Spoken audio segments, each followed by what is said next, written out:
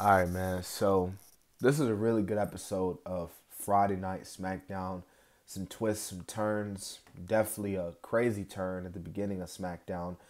Santos Escobar, um, pretty much turning on Rey Mysterio. You know, Carlito and them confronting them about what happened at Crown Jewel last Saturday, and Santos was getting in Ray's face, like saying, like, "Yo, dude, like this is supposed to be us two, like just you and me, like not him." And he was going after Ray, and then freaking Zelina was crying and everything. So very emotional moment, especially if you're an LWO fan. And it was like, damn, man, this is crazy. But kind of expected after what happened last Saturday. And then Santos backstage said it.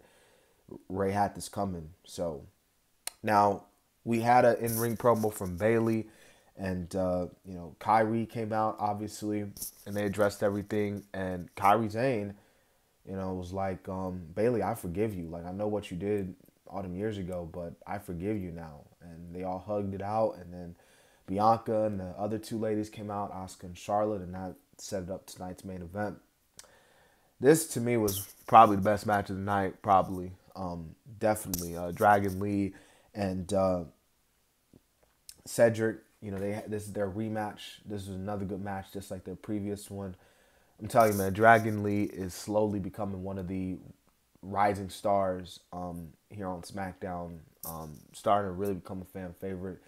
Dude is really good at what he does. And Cedric looked good here tonight despite losing.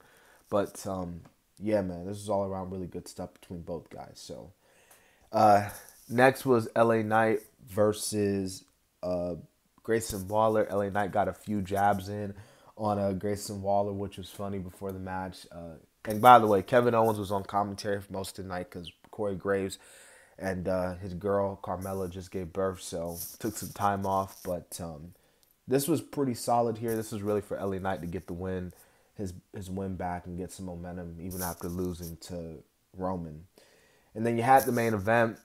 This was not really nothing. It really came at the end with Asuka turning on her girls and joining Damage Control. And Damage Control stood tall. So I'm assuming that this is how you're going to get it with the Women's War Games match. We got the Men's War Games match announced, so we're probably going to get the women announced later on once Bianca's team can find another partner. But overall, really good episode of SmackDown. And my predictions for AEW's Full Gear will be out tomorrow. So